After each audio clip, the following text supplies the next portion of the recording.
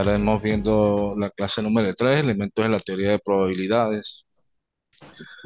En este caso veremos el origen de la teoría de probabilidades, la definición clásica de probabilidades según Laplace, los experimentos aleatorios, las características más importantes, restricciones a la definición clásica de Laplace, definición moderna de probabilidades, axiomas, teoremas fundamentales como el teorema aditivo o de la suma y el teorema del producto, sucesos incompatibles y compatibles, sucesos independientes y dependientes, distribuciones probabilísticas, la distribución binomial, la función de la binomial, a una distribución binomial, distribución normal o de Gauss, característica, función de las ordenadas de la distribución normal, uso de las tablas de las áreas y de las ordenadas de la distribución normal, ajuste a una distribución normal, el método de las ordenadas, las relaciones, la distribución de Poisson, de los sucesos raros, características, función de Poisson, uso de las tablas de Poisson, ajuste a una distribución de Poisson, relaciones, prueba de la chi cuadrada para medir la bondad de ajustes anteriores y uso de la tabla de chi cuadrada. Veamos primero, origen de la teoría de probabilidades. Su origen se remonta a 1650, cuando el juego constituía una tónica de buen gusto en la sociedad francesa del siglo XVII. Se jugaba grandes cantidades de dinero, por lo que surge la idea de construir un método con el cual se pudiera llegar a ganar tales juegos.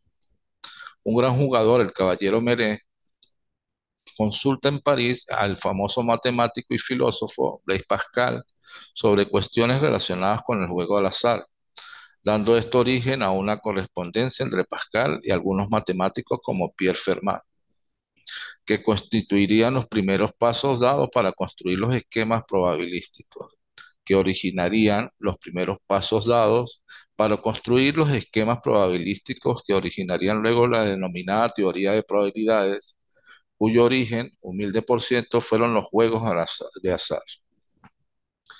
En esta fase, la teoría de probabilidades no había tomado una forma definida, sino constituida por una serie de problemas aislados relativos a los diversos juegos.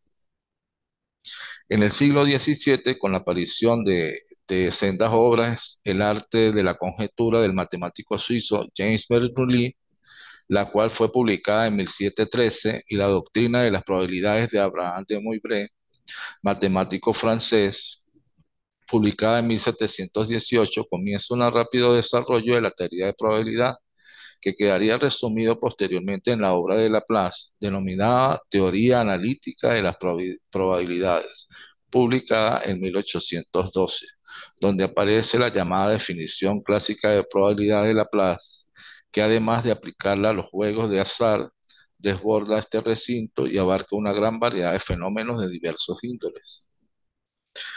En la definición clásica de probabilidades de Laplace tenemos la probabilidad de que se presente un determinado suceso en un experimento aleatorio es igual a la relación o cociente entre los casos favorables sobre todo el total de casos posibles, siempre que estos sean igualmente probables y mutuamente incluyentes.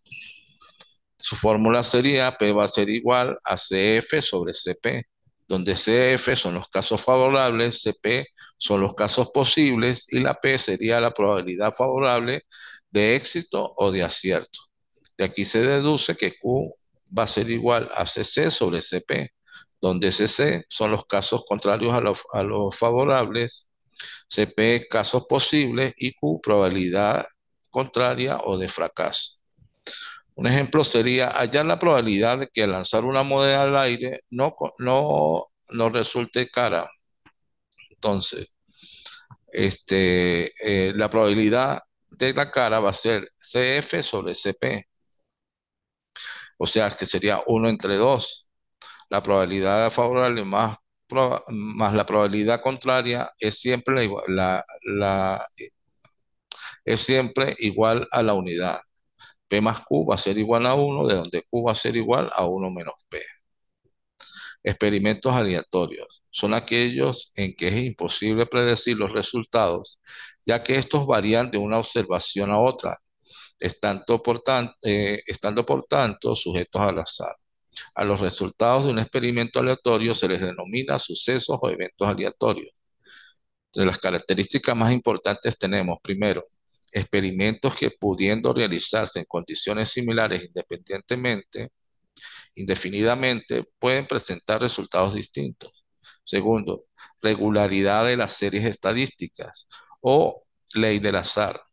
Si un determinado suceso se repite un número suficientemente grande de veces, la frecuencia relativa a razón-frecuencia, f sub i sobre n, tiende a estabilizarse hacia un valor aproximadamente fijo. Con respecto a la segunda restricción, al salirse de la teoría de probabilidades del marco teórico de los juegos de azar, resulta que no en todas las circunstancias podemos encontrarla con tal condición. En efecto, dentro de tales juegos, como por ejemplo el lanzamiento de un dado, es lógico que cualquiera de las 6 caras tenga la misma probabilidad de salir, no recurriendo lo mismo cuando se sale de este ámbito y entramos, por ejemplo, en el campo de la mortalidad, referente a que una persona de una determinada edad muera dentro del año. Es indudable que no todas las personas de esta tengan igual probabilidad de morir en el transcurso de este año. La definición moderna de probabilidad tenemos, la definición moderna que surgió en el siglo XX, influida por la tendencia de la axiomatización, rasgo característico de la matemática moderna, la cual se enuncia de la siguiente forma.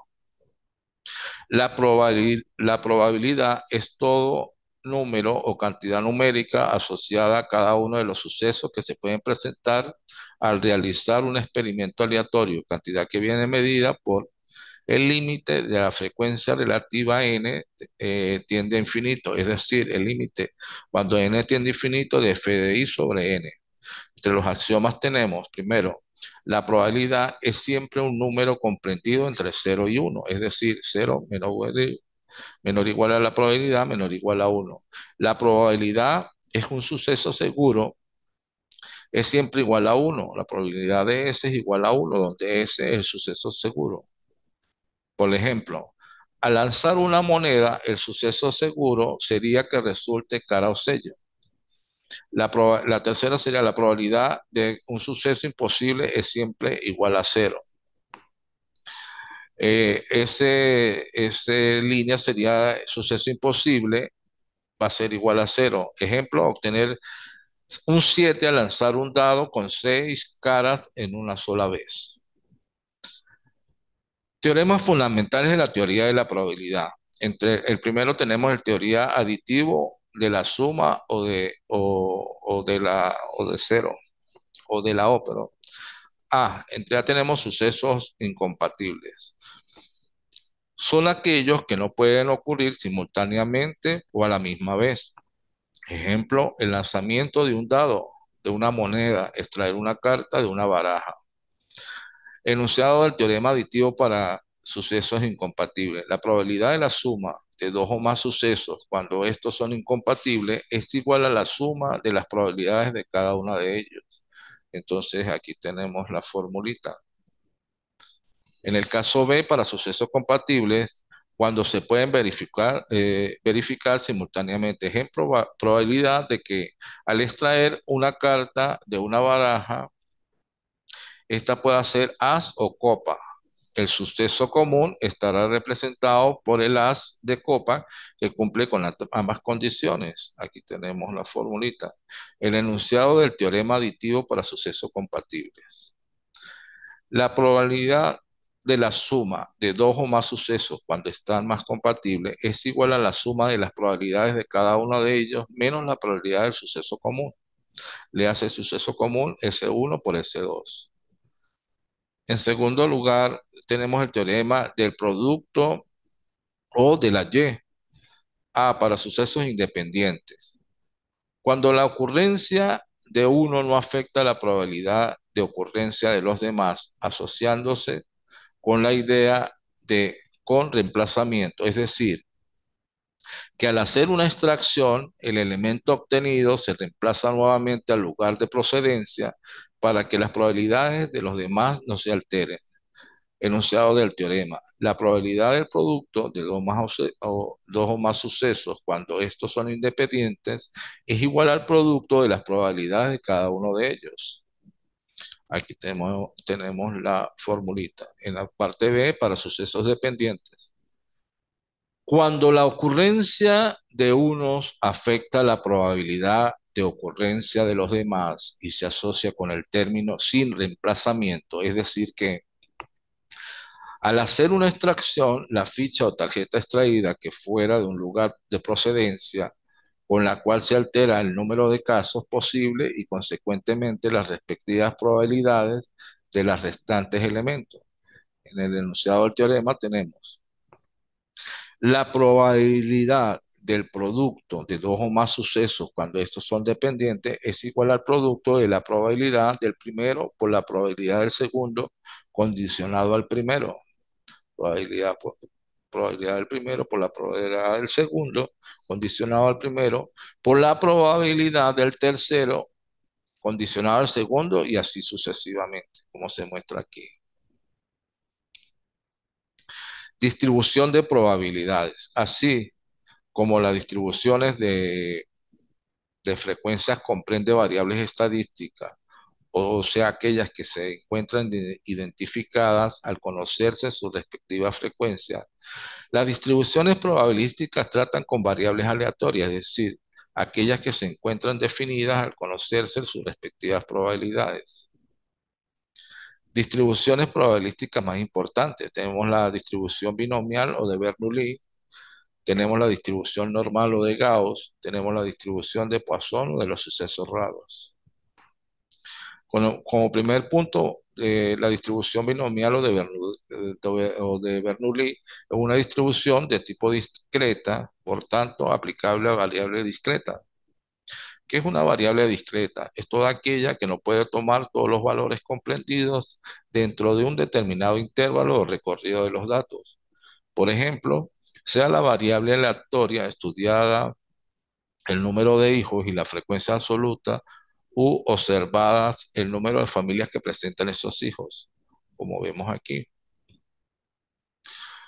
Como se puede ver, a pasar de la variable en estudio X sub i, va desde 0 hasta 3, no podrá tomar valores tales como 0,5, 1,7, 0,0 y 2,3. Luego se asocia unas variables discretas con que esta no puede tomar valores fraccionarios o decimales, sino son valores enteros. La distribución binomial, tal como lo indica su palabra, se basa en el desarrollo del binomio P más Q a la N, tomando de dicho desarrollo de los términos de P estén elevados a los casos favorables, donde P es la probabilidad favorable, Q la probabilidad contraria y N el número de ensayos y trabajos de la muestra. El enunciado de la distribución binomial, si P es la probabilidad y Q la probabilidad contraria, es un solo ensayo, la probabilidad P de que ocurra X casos favorables en N ensayos vendrá dado por la siguiente función. Tenemos esta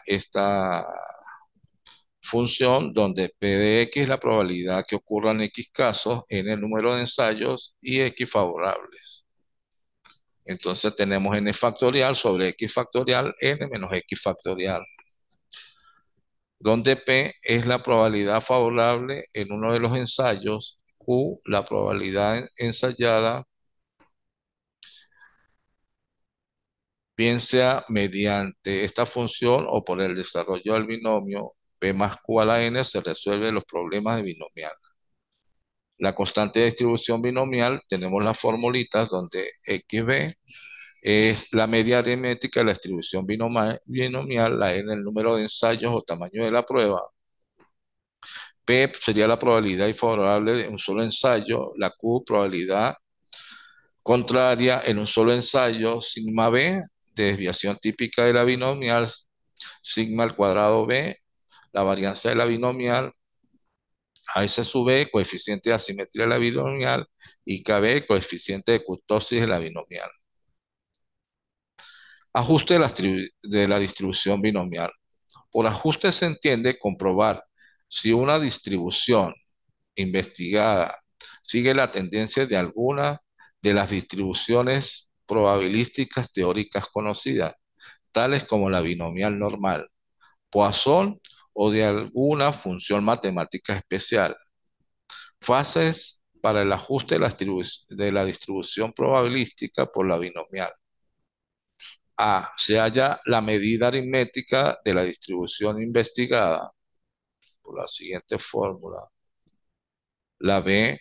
Se supone a priori que la medida aritmética anterior es igual a la media aritmética anterior a la media de la distribución binomial, según las constantes de la binomial. Aplicaríamos esa fórmula. Y C. Se determinan las probabilidades en n ensayos para cada uno de los valores de la variable en estudio mediante la función de una binomial o mediante el desarrollo del binomio P más Q a la n. En la D tendremos, se determinan las frecuencias teóricas o calculadas mediante la fórmula f de t es igual a sigma, la frecuencia teórica es igual a la sumatoria de f sub i por p de x, donde p de x va a ser la probabilidad para cada valor de la variable. En la E se comparan las frecuencias teóricas con las frecuencias observadas, observando si hay o no diferencias significativas entre una y otra. De no haber grandes diferencias, se dice que la distribución en estudio sigue la tendencia del binomial, por lo tanto el ajuste es bueno. Con el segundo punto tenemos la distribución normal o de Gauss. Es una distribución de tipo continuo aplicable por tantas variables continuas. ¿Qué son variables continuas? Son aquellas que pueden tomar cualquier valor comprendido dentro del recorrido de los datos. Es decir, tantos valores enteros como fraccionarios. Entre las características de la distribución normal tenemos, es una distribución de tipo simétrica con respecto al eje de las ordenadas.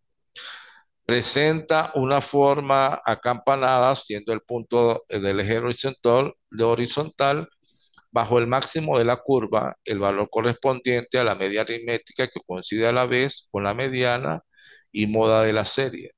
Su forma de campana nos indica que las frecuencias están concentradas en el centro de la distribución y donde el resto de los valores hacia arriba y hacia abajo de la media están igualmente distribuidos. Es asintótica al eje de las abscisas, es decir, que los extremos de las colas de las curvas no llegan a tocar el eje horizontal. Gran cantidad de datos estadísticos relacionados con problemas socioeconómicos siguen la tendencia de la distribución normal, de ahí su importancia. La representación gráfica aproximada sería esta que tenemos aquí, media, mediana y moda. Con la distribución sea normal, se cumplen las siguientes relaciones entre la media y más o menos el sigma se encuentra el 68,27% de los datos. Entre la media y más o menos dos sigmas se encuentra el 95,45% de los datos. Entre la media y más o menos tres sigmas se encuentra el 99,73% de los datos. Función genérica de la distribución normal. La general de la distribución normal viene dada por la siguiente fórmula, la que tenemos ahí, se simboliza como n de media sigma, es decir, una distribución normal de media aritmética distinta de 0 y desviación típica distinta de 0, distinta de 1, para hallar el área de probabilidad entre las dos ordenadas, cualesquiera de dicha curva, tendríamos que integrar la función anterior.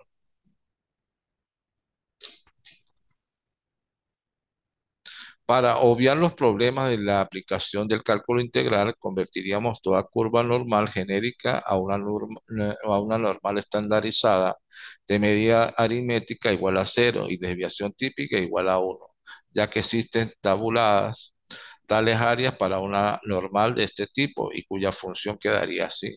Reemplazando la fórmula anterior, la media va a ser igual a 0 y sigma va a ser igual a 1, tendremos que con la formulita, la cual se simboliza como n de 0,1.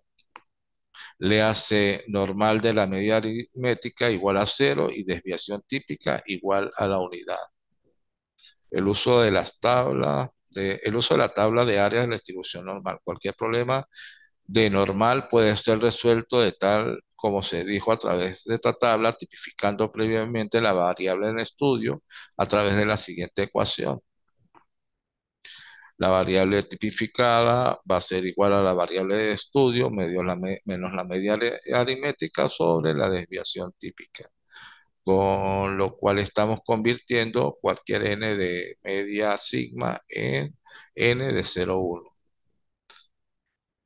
Entrando en la tabla de áreas de la distribución normal con los valores tipificados de ZI, de la variable tipificada, obtendremos las respectivas áreas o probabilidades que van desde la media aritmética, centro de la curva, a un lado de la misma. Para ser simétrica de distribución, es lógico suponer que el área de probabilidad comprendida entre la media y una ordenada situada a igual distancia, bien sea a la derecha como a la izquierda de la misma, serán igual. De ahí que la tabla no aparecen valores tipificados negativos de z sub i.